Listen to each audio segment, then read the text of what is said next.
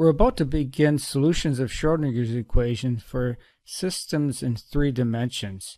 I think the first clear application for 3-dimensional solutions is the atom, starting of course with the hydrogen atom. Imagine a proton at the origin, and I'll put an XYZ coordinate system. And the electron is somewhere orbiting about the proton out in space. Let's connect the proton and the electron with a vector, which we'll label R. And if I want to locate this electron using spherical coordinates with the proton at the origin, or not, I can be shifted, I need to sketch out the spherical coordinates. In the Cartesian system, the z-coordinate of the electron is found by casting a shadow of the r vector onto the z-axis, and that r vector makes an angle theta with the z-axis. It's a little more complicated to locate the electron relative to the x and the y-axes. First, imagine a light directly above the r vector, casting a shadow of the r vector onto the xy plane. And that shadow makes an angle phi relative to the x-axis. The z-coordinate of the electron can be written in terms of the r and the theta as r cos theta, and this shadow in the xy plane is r sine of theta, and so the x-coordinate and the y-coordinates can be located with an additional trig argument. I'll write them over here. So we have z is r cos theta, we have x is r sine theta, cosine of phi, and we have y is r sine theta sine phi. In the case of the hydrogen atom, spherical coordinates is perfect because not only is it a central force where you have one source of the force on the electron being the proton, but you also have spherical symmetry. The potential energy of the electron depends only on r, the distance from the proton. And that's the potential energy that will go into the Schrödinger equation. I'll write out the Schrödinger equation in 3 dimensions, first by just writing the Schrödinger equation. The time-dependent version is I h bar d psi by dt equals minus h bar squared over 2m times the Laplacian of the wave function plus the potential energy times the wave function. And it's very important to keep in mind that this potential energy function, V of r, depends only on r. The time derivative can be very easily simplified down for stationary states. Remember that the time dependence of a Schrödinger wave function was justified in the first 2 pages of Chapter 2 of Griffiths, which I recommend you from time to time just go back and look at it again. That's the description of a stationary state. Let's do the derivative. So we have the wave function recovered again, psi 0 e to the minus I e over h bar t. This exponential is the unitary time development operator on the wave function. And that gives us the time-independent Schrödinger equation. The Laplacian is a 3-dimensional operator with r, theta, and phi. If we can solve this linear differential equation with separation of variables, then by the uniqueness theorem, that will be the solution. So we have to try that first. We really have to. The reason why we have to is because it is the simplest approach to solving any partial differential equation. We'll separate out 3 functions. The wave function, which depends on r, theta, and phi, will be a function of r, which I'll call capital R of r, a function of theta, which we'll call capital theta of theta, and a function of phi, which function is called capital phi, a function of the coordinate phi. Capital letters are the functions, the lowercase letters are the variables. Put this into the Schrödinger equation. Using the Laplacian in 3 dimensions, we can have a messy but solvable solution. So let me write this out using that Laplacian operator in 3 dimensions.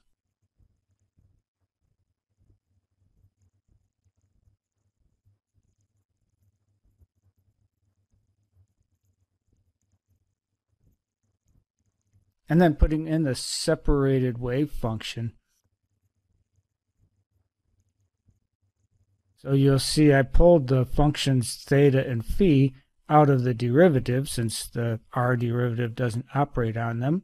Before I go any farther, I will take this term, which has potential energy in it. It has all r's in it, and bring it over here, write it next. Then I'll write the terms that have theta and phi in them.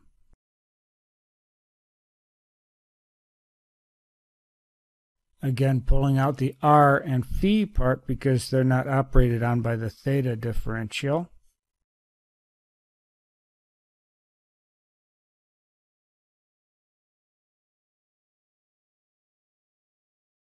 To separate these, divide through by the whole wave function, capital Phi times capital theta times capital R, because in each one of these terms, two of those three will cancel. And when you do that, you will have the first two terms forming an equation that has only R in it, because the capital theta and capital Phi cancel out. And then the next two terms will make an equation that has only theta and phi in it, but not r, because the big R cancels out. The first term gives you this 1 over r, or big R. I divide through by theta, phi, and big R. The theta and the phi functions cancel, and I'm left with this r. I'll write it here like this, and see if you can see where the little r squared went.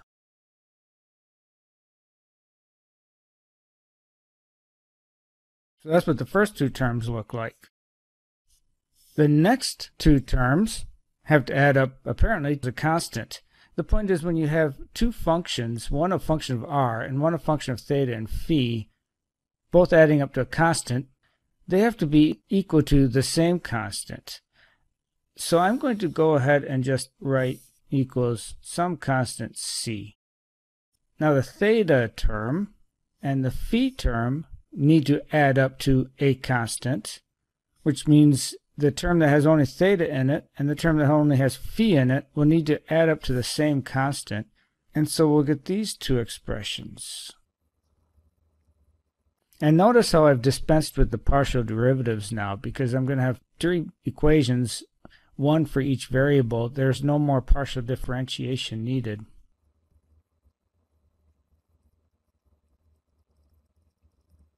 And we'll call the constant b. The theta term and the phi term both need to be equal to this constant b. For the phi term, we're simply going to have the second derivative of phi equals phi, which is a simple enough equation to solve. So you know constants always result from separation of variables. As you separate the equation into terms with only one of the variables in each term, what you end up with in separation of variables is several constants. The number of constants equals the number of variables minus 1. We have three variables, r, theta, phi, and we have two constants, c and b.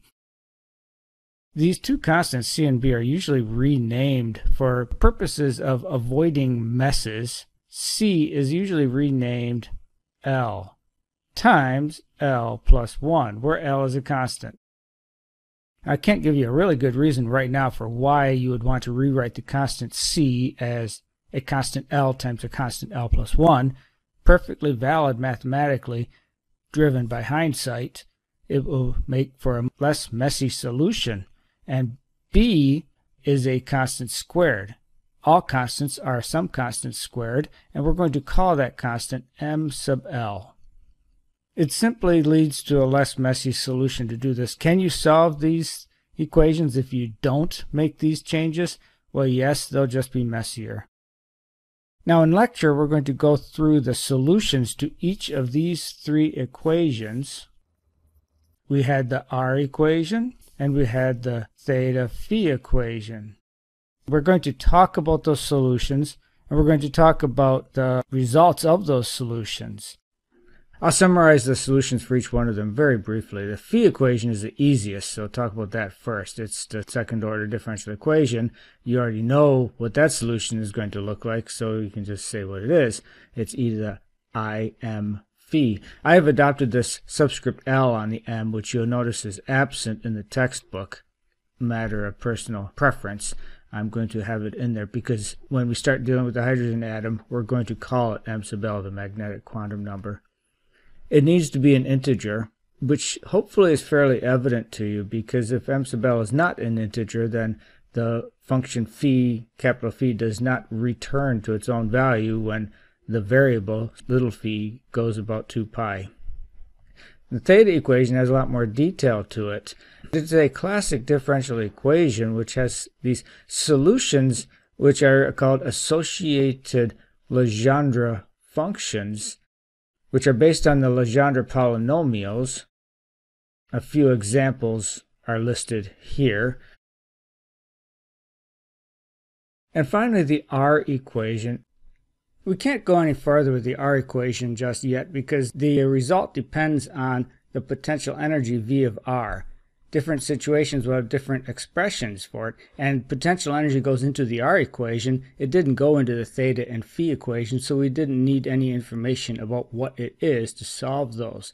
But we do need information about it to solve the R equation. We do go on the assumption that the potential energy is depending only on the radius, and using that assumption, Griffiths works out two examples in Chapter 4. In Section 4.1, he works out the spherical potential well, where the potential energy equals 0 for a radius less than a certain amount b, and it's otherwise infinite. And given that potential energy, the solutions are spherical Bessel functions, J sub L. This beta sub NL is the nth zero of the Bessel functions. The Bessel functions oscillate up and down to positive and negative values crossing 0 an infinite number of times. The value of those 0 crossings is what beta sub NL represents. So what we end up getting is an infinite number of solutions, R sub NL, and it's quantized, where n serves as a principal quantum number. Section 4.2 of Griffiths works out the hydrogen atom, where we have a Coulomb's law type of potential energy, just 1 over 4 pi epsilon naught E squared over R. And with that function as V of R, we end up getting solutions that are associated Laguerre polynomials. And at this stage, that's put in front of us as a postulated solution without derivation. And then a lot of descriptions given in Section 4.2 of what the Laguerre polynomials look like and what the implications of them are, what those superscripts and subscripts mean. So that's what you need to pay attention to when you read Section 4.2 is what is the structure of the Laguerre polynomials. With the theta, phi, and R solutions, we can put them all together and have a general solution to the Schrödinger equation in spherical coordinates, where I'll write it as a normalization, which depends on the system, the R solution, and Y is just the product of the theta solution and the phi solution. So capital theta times capital phi is Y. It's called spherical harmonics. It's a solution to the Schrödinger equation on a sphere of given radius. Now we do have a principal quantum number, n. L is going to be the angular momentum quantum number, and m sub L will be the magnetic quantum number, which goes with that angular momentum. Read through Section 4.1 of Griffiths in order to see these solutions worked out, and then Section 4.2 applies the hydrogen atom conditions to resolve the further detail of this solution. But don't wait until Monday to see those solutions, because I won't be putting textbook solutions to partial differential equations on the board, since we do want to get through the textbook this semester. So I'm leaving it up to you to read Section 4.1 of Griffiths before our next class meeting so that you're prepared for the discussion that we're going to have.